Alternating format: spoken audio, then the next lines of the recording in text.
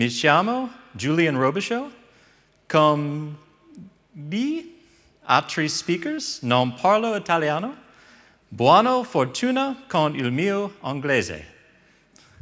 Then, So I'm sorry. I am very, very excited to be here. I have never been to Italy before. This has been a great conference so far. Thank you all for coming. And my name is Julian Robichaud. I have kind of 2 slide decks going today. Just a tiny bit about me before we start. I have a website called NSF Tools. I've done some projects on OpenNTF. I have a Taking Notes podcast that I do with Bruce Elgort, IBM Champion Program, and I am currently a developer for Panagenda. So that's all that I'm going to tell you about me. The rest of this will be about the session, which is about OAuth. Right, so the problem right now is there are just too many logins. All of the websites you go to all have their own login. You go to Facebook, you have to log in there. You go to Google, you have a login there. On IBM, I actually have either 4 or 5 or maybe 6 logins just on IBM.com alone. And it gets very difficult to manage because ideally we would just log in once on our computer and we'd be logged into everywhere. But instead what happens is we have all of these separate logins all over the place. And that ends up being bad security too, because for me to remember all of those passwords, then I'll either use the same password everywhere, or I'll start writing things down, or I'll use something where my passwords are stored. So it ends up being bad security to have to log in everywhere like that. So then you ask, why not single sign-on? We have LDAP, and LDAP was supposed to be this great system where there was one central directory and you logged into LDAP, and then other web servers or other programs would use your authentication from LDAP to log in. And there are plenty of companies that would love to do that. Google would love for you to only ever log into Google. And Facebook would love for you only to ever log into Facebook. And then you kind of go everywhere from there. But the problem is, if I own a website, I don't want my user information to be off somewhere else. I would like to keep my user information for me because I want to send emails and do marketing. And also, if you have one account that logs in everywhere, of course, then there's the issue of what happens if someone gets that account. Then they're you all over the place as well. So there's no way to control this kind of global access very easily. Now, one way to do this would be to log into one website and then have that website, give that website your name and password for this website here. So then you can log in here and it will log in here and say, oh, you're Julian, so you're okay to log in and go back. But that's a huge problem too, because first you have to trust this website. Suddenly this website is you. And that's not good because you don't ever want to give your password to this website here if you're really logging in here. And then the other way to do that is if you log in over here, then how does this website tell this guy who you are? Well, those are all the problems that they were running into and trying to solve when they made OAuth. So let's do a real-world example, just kind of a walkthrough. This is a story that might kind of help you understand the concept behind OAuth in the first place. So Tony has a disco. He has a list of people that are allowed to come into his disco. There's his names, all of his friends that can go to the disco. And so when someone comes up to the door, he checks his list and says, yes, you're on my list, you can come in. We also have Frank. Frank has a bar. It's a very cool bar. A lot of people want to go there, and Frank also has a list. And if you want to go into Frank's bar, then Frank has to go down his list and say, oh yes, I know who you are, so you can come into my bar, and everything's great. Well, Frank and Tony got together, and Tony said, you know, I have my list, you have your list. I want the people that come to your bar to be able to come to my disco too, because I like you, I like your friends, and I want to share lists. How does that work? He says that to Frank. Frank says, no. It's my list. You can't have my list. So he has a better idea, and his idea is this. They're going to have something called a token. And a token, you can think of a token as a ticket, a piece of paper, something that Tony can give to his people and have his people bring it over to Frank And Frank says, yes, this is Tony's token. I know who this person is. I will sign the token and bring it back. So when that happens, then Tony knows Frank's signature, and when they bring back this token, then he says, oh, you know Frank? Okay, you can come into my disco. Let's see how this works in real life. Natalie wants to go to the disco, but she's not on Tony's list. Okay. She's a friend of Frank's, and she heard that all of Frank's friends get to come to the disco. So Tony says, okay, I have this token. We just came up with this token idea, and you can take this token over to Frank, and if Frank knows who you are, he will sign it, and you can bring it back, then you're in. So that's what she does. She goes and brings the token to Frank. Frank checks his list and says, oh, Natalie, I know who you are. I will sign your token, and he puts a timestamp on it. We'll talk about the timestamp in a second, but he puts his name, he puts a timestamp. She can go bring that back to Tony and say, here, look, I have the token. Frank knows who I am. I'm on his list. Can you let me in? He says, yes, of course you can go in. She dances all night, and she's very happy. Right. So, how did all that work? Well, one of the things that happened is they never had to share their lists. And you think of their lists as their logins. Okay, so Tony has his list of logins, names and passwords, for his site, his disco, and Frank has his list of names and passwords for his bar, and they never had to share their lists. They never had to share the lists of users. All they had to do was have that token, and that token was trusted. They both knew about that token, and they both knew how the signature worked, and they both trusted each other enough that when Natalie goes and logs in to the bar, because she knows, or Frank knows that she's on his list, and she brings it back, that's all of the authentication that she had to do. That was the only place she actually had to log in. All right, and they added the timestamp too. The timestamp is very important. The signature is important because the signature says, yes, you're on Frank's list. The timestamp is very important for security, because from a security standpoint, you want to make sure that that token can't necessarily be reused. So the timestamp means that she is on Frank's list now, so not 6 months ago when then maybe she did something bad and he kicked her off the list. So she is currently on that, and also that it can time out. So with that timestamp, then maybe that timestamp is only good for 30 minutes, or maybe it's only good for 1 day, or something like that. So the token can be used, and it can be used for a very short amount of time. After that, you have to go and get another token with another timestamp on it. All right, so what does this have to do with OAuth? Because really, we're here talking about OAuth. Well, OAuth, anytime you go to a website, and it says you can log into my website, or you can log in using Google or Yahoo or Twitter or Facebook or whatever, that is almost always using OAuth in the back end to establish that trust relationship between the websites. And we will see how this works. So in the story, we had Natalie and Tony and Frank. When you read about OAuth and you go through the OAuth documentation, then you have what's called a user, which is going to be Natalie in our story. You have a consumer, which is the website that you want to log into, but you can't because you don't have a password there. And in that case, that was the disco. And then you have a service provider. The service provider is where you are actually on the list. All right, so the first thing that happens is way before the user ever comes and tries to visit this site or go into the bar or go into the disco, then the consumer and the service provider, these two websites, have already set up a token between them. So they set up a token way before anyone ever tried to log in.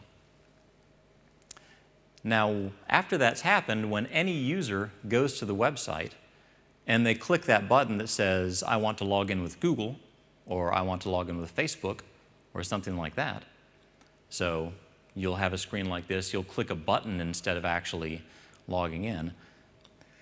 Then what happens is, in the background, that website in the middle, the consumer, it sends you some token information back to your browser. So it can do that in any number of ways. You never actually see that. But it sends some information back to your browser and tells your browser, okay, you have this information, bring this information over to the service provider, and you need to log in over here. So the token is kind of being passed in the background. And that's where, in real life, or on the web, on the internet, where you end up on Twitter or Facebook, and either you're already logged in, or you log in there and it says, are you sure you want to let this other website access your information? Or are you sure that you trust this other website, or you want the website to know who you are? Once you do that, once you sign in and you click OK, then in the background again, your browser gets the signed token sent back to you, along with the, okay, we're done, you're authenticated, you can go back to whatever site that was you were in the first place.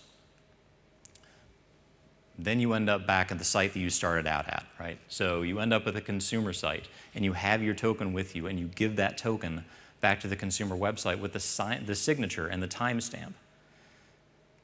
And now at this point, you might be done. Maybe all you want to do is authenticate. And that's fine. So that's one of the things that OAuth can do. OAuth can simply say, yes, this is Julian, or this is Natalie, or this is whoever. I know who they are on my list, and you're done. Or the other thing that you can do on top of that, besides just saying, I know who you are, is you can also potentially access information. And if the website also needs to access information from the service provider, then it has to get a second token. And that's part of the security, because just having that first token is being passed around by your browser. And having your browser pass information back and forth to a website is not always the most secure thing.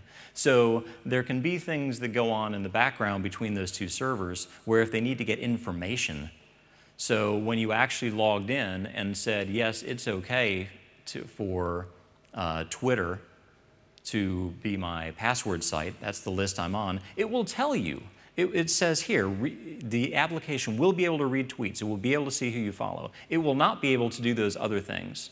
So in order for this consumer to be able to get that information that you've allowed it to get, it has to use something called an access token in the back end, and so that's where the information is passed. Now, for Twitter, it might be that it can access your tweets. If it's Google, then maybe it can access your email, maybe not. Maybe it can access your pictures. Maybe it can access your blog or something. And so it's not all or nothing, and that's one of the important things about OAuth too, is once you've authenticated, it's not like that first site can get all of your information, because I have a lot of stuff on Google.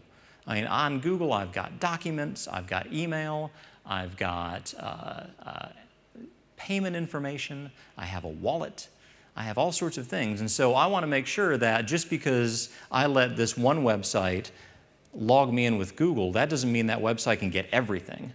And there are some technologies that are like that. So OAuth was designed so that you can define, when they set up the token, that, oh, you can only get this one little piece of information. Maybe it can only, again, maybe it only knows who I am, or maybe it can only get my contact list because it wants to send emails to everyone I know. I don't know. But that's one of the important things about OAuth, because it's not, you don't get access to everything. You just get access to very certain things or very certain pieces of data. And after you're done, you're authorized and you have the token, so the tokens can be used to move around just like you actually logged in to the consumer in the first place. So, some of the goals here, some of the things that they did to try to make authentication better. So first of all, we're never sharing the passwords, and that was a very, very important piece of OAuth when they designed it.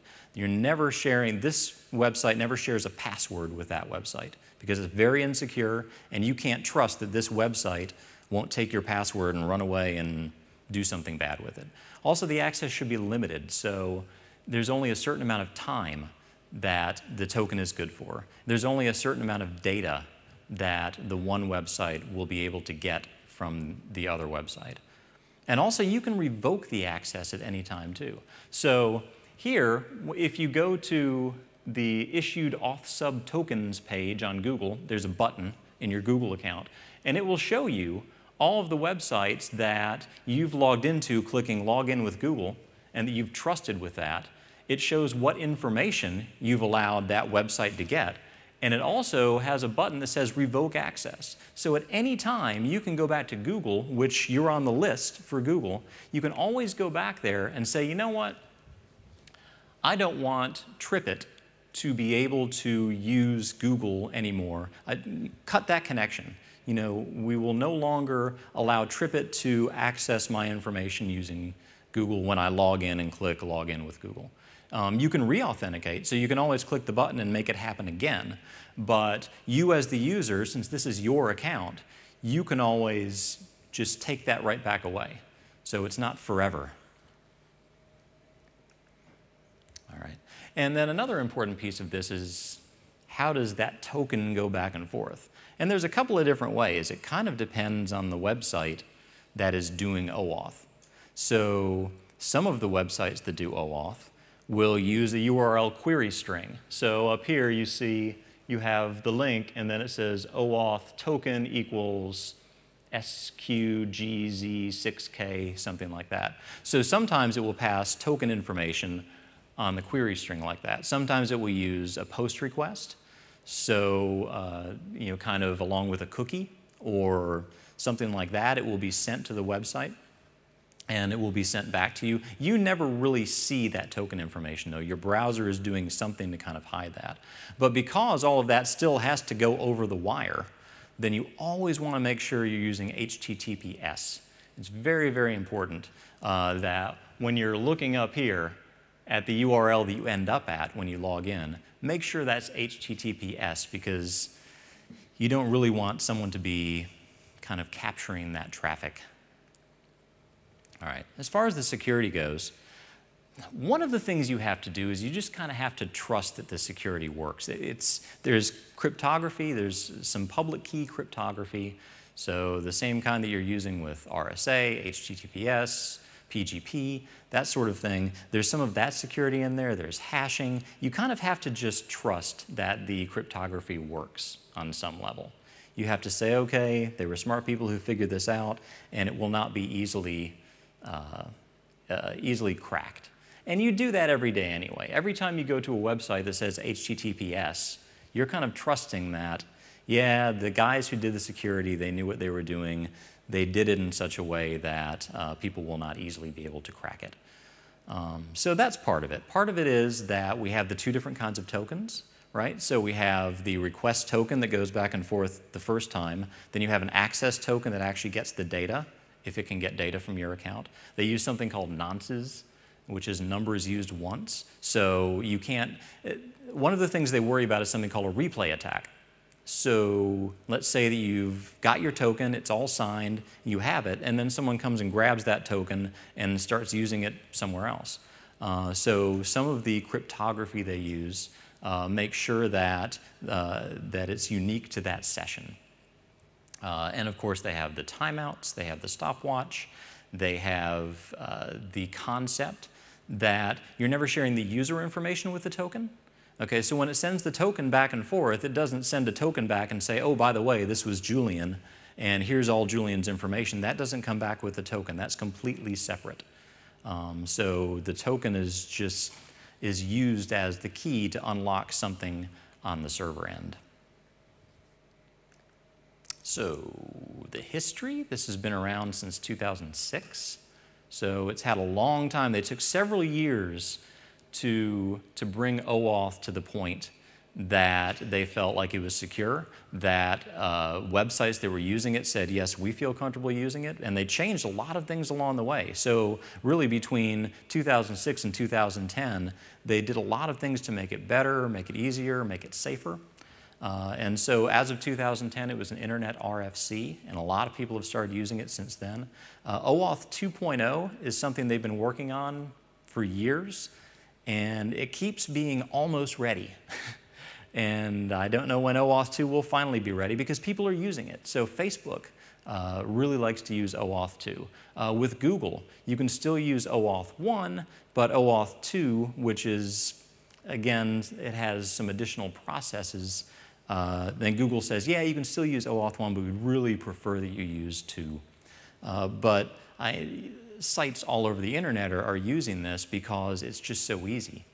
And once you have the libraries that allow you to do OAuth and to make the connections and things like that, then it's very easy to stick a button on your web page that says log in with Google and log in with Twitter, because all you have to do is set up an account from your website to the website that has OAuth, and then you can put the button on here and the libraries on the server will handle all of the hard things for you. So OAuth 2.0, again, that's kind of coming out, and some people are using it. They're very happy with it. There's a lot of things they did to improve it for especially mobile devices. So if you try to make an iPhone app that uses OAuth 1, it's actually kind of difficult because there's so many back and forth that the way that the redirection works to go back and forth between the first website, then back to your browser, and then to the second website, then back and back to the first one. iPhones don't like that too much when you're doing a native app. And you can make it work, but it's kind of difficult. They've got some nicer flows than we were using when we did the example before. Things that make it easier for things like gaming systems. So they're talking about using OAuth 2 maybe on an Xbox or something, so that when you're logging into your gaming system, you can log in somewhere else securely. And again, that's a little bit different, so they use sort of different keys and different methods of passing the tokens that way. And apparently it's easier to scale it, because one of the things they have to worry about is if you're in an environment where you have multiple servers, then the servers have a hard time kind of keeping up with, well, I logged in over here, so I should be logged in here too. Also, the tokens are refreshable. So another problem that you might run into with OAuth 1 is if you're downloading a really, really big file. So let's say that you're on a fairly slow network connection, and you go and get a token that's good for 15 minutes. And after 15 minutes, then your browser will generally automatically go and get another token. It will kind of keep you logged in the background, or it might not. It might make you log in.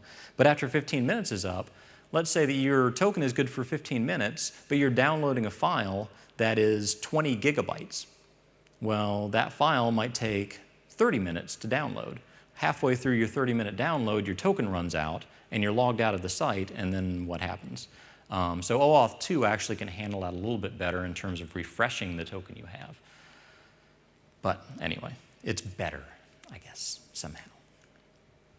On Lotus Domino, there are two very, very smart guys that have implemented OAuth and have actually got it set up so that they took some standard OAuth libraries, integrated that with XPages, and gave a lot of examples and custom controls so that you can handle the token storage very securely. And apparently that's very hard to do.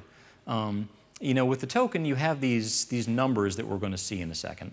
And to keep those numbers securely stored in a database or somewhere else is not as easy as you would think, because you don't want someone else going and grabbing your keys and saying, oh, well, I can use this key and I can pretend like I am someone's server. So they did a lot of work in terms of making this fairly secure.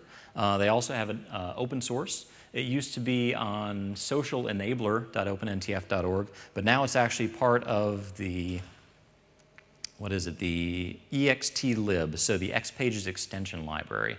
And this is the one that you download, so not necessarily what you're going to have on your server. But if you download the extension library now, there are a couple of files, and there's a lot of files in the extension library, because the extension library does more than just OAuth. It has a lot of custom controls, it has all sorts of plugins, but there are three things. The plugins themselves, if you install all of the plugins, you'll get the OAuth plugin on your server. There's the Web Security Store database template, so that you can manage all of your tokens and manage the information securely and make sure that when users kind of log in, that they're logging in as themselves and not as someone else. And there's something called the XPages SBT database, and that is for Social Business Toolkit, because that used to be called the Social Business Toolkit, and I guess it still is. And that has a lot of examples for accessing not only some public sites like Dropbox and Facebook and Twitter, but also Lotus Live, Connections, and so it has some good integration between this Domino database and an X page and these other websites or other servers that are sitting somewhere else. And we will actually go through an example of Dropbox here in a second.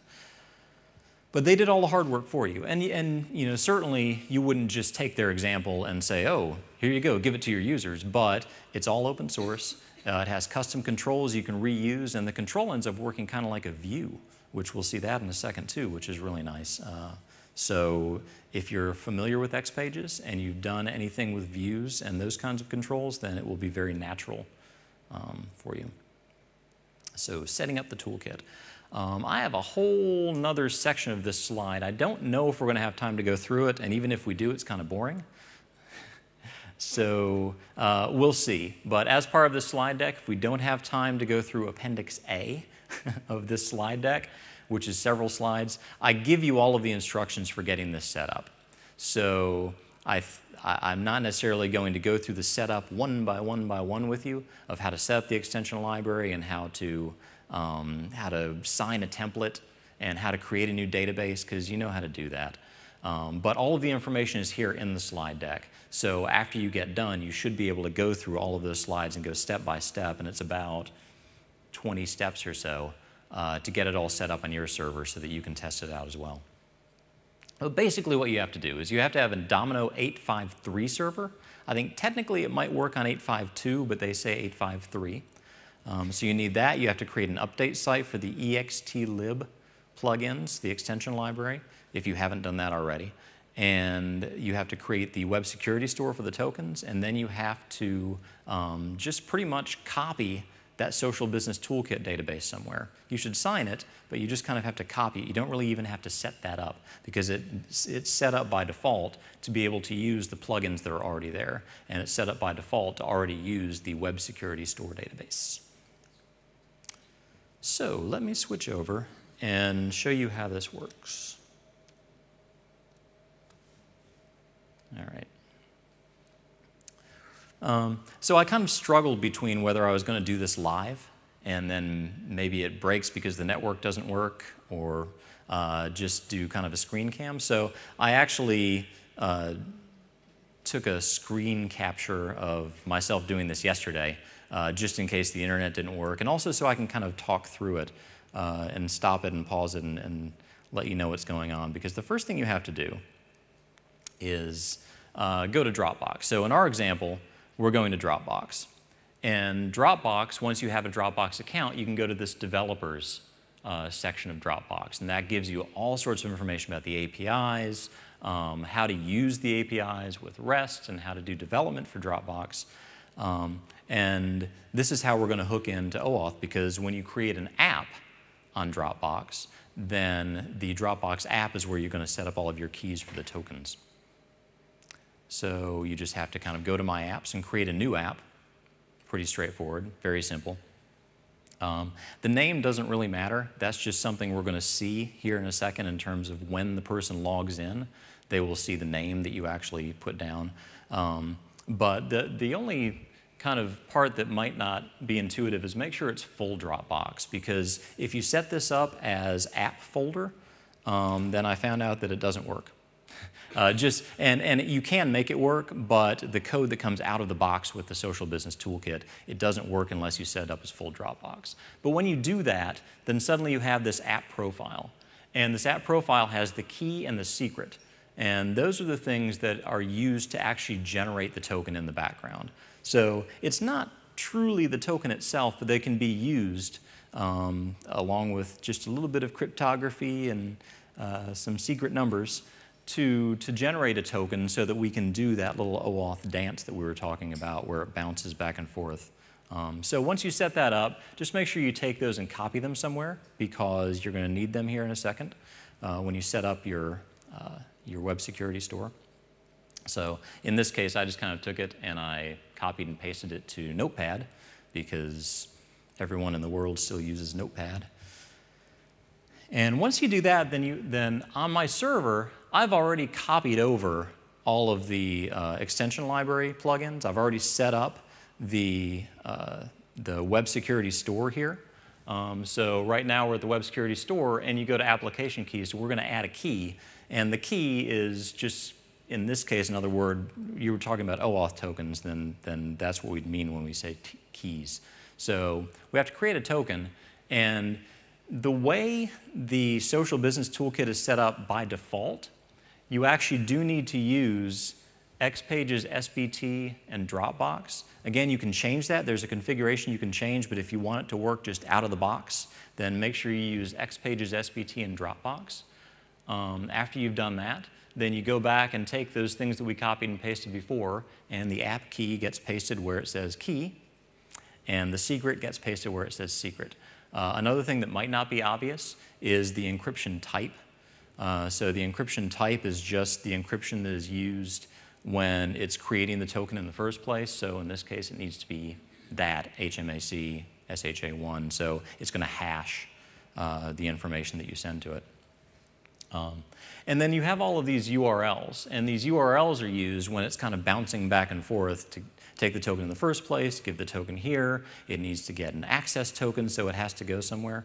I actually knew where those were because in the appendix slides, it does tell you what those URLs are and also where to get it. So it's on the Dropbox site where it just says, oh, you need to set up OAuth, use this URL, this URL, this URL. So it's not something that's going to be the same for every website, of course. So you do have to look it up. And that's the only thing that might not be obvious when you set up OAuth with, say, Google or Twitter or something like that. You have to know what those URLs are. Once you have those, you click OK, and we've actually generated something that can create a token now. And I think here I just click on it one time real quick just to make sure, yes, it actually did work, because one time I went through all of that and everything was blank. So I did something wrong. So it's good to check, good to make sure.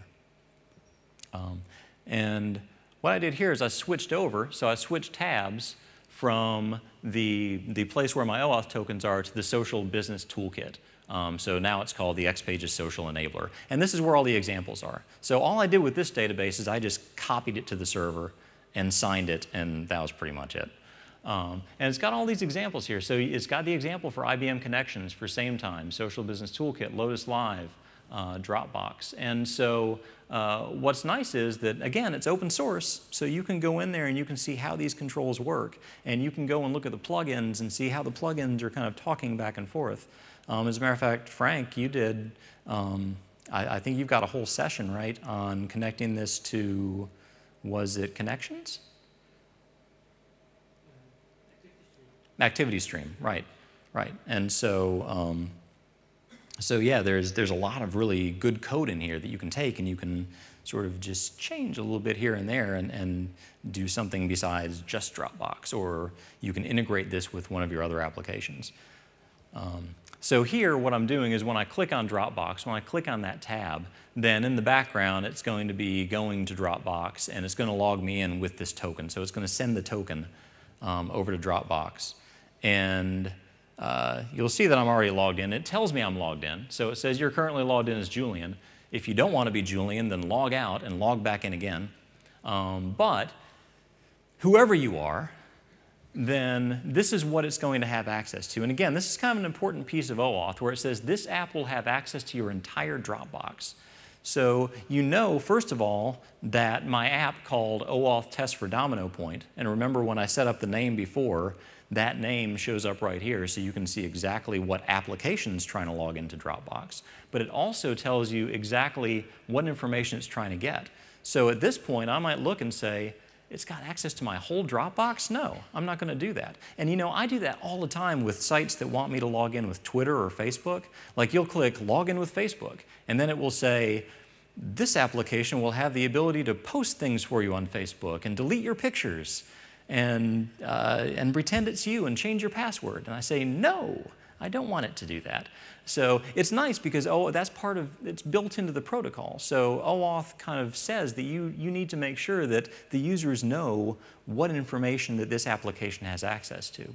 And again, it's really nice because it's not all or nothing. So some of the older single sign-on technologies, you didn't have that kind of control. And it was, once you're logged in, it can do anything. And OAuth is very granular as far as that goes.